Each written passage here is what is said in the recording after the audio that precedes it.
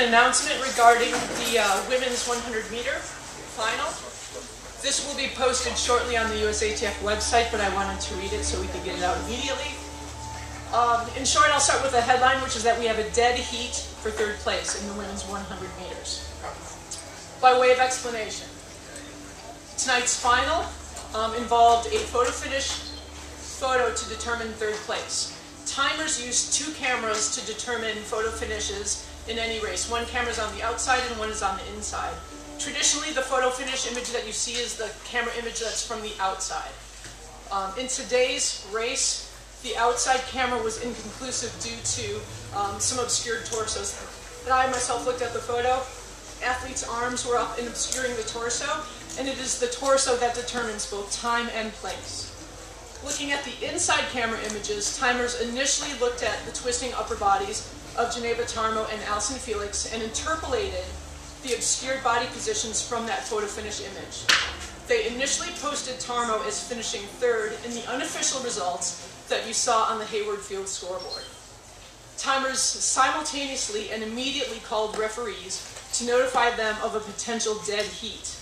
The photo finish image, which was shot at 3,000 frames per second, was then analyzed by timers and referees and unanimously ruled to be a dead heat based on the visual evidence.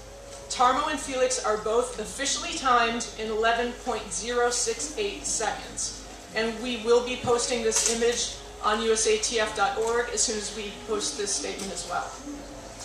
USATF officials are currently meeting to determine the procedures necessary to break that third place tie.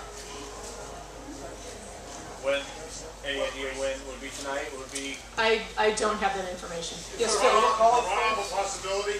I think anything's. They have not ruled anything out at this time. Joe, do we know for sure that there's no procedure already in place? We don't have a procedure in place. That's correct. Are the athletes aware?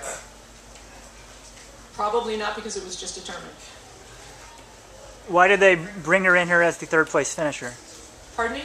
Why did they bring her in here as the third place finisher and Allyson was told she was fourth if this was going on? I know in the mix-zone we discussed that there was a protest going on. That was immediately discussed in the mix-zone.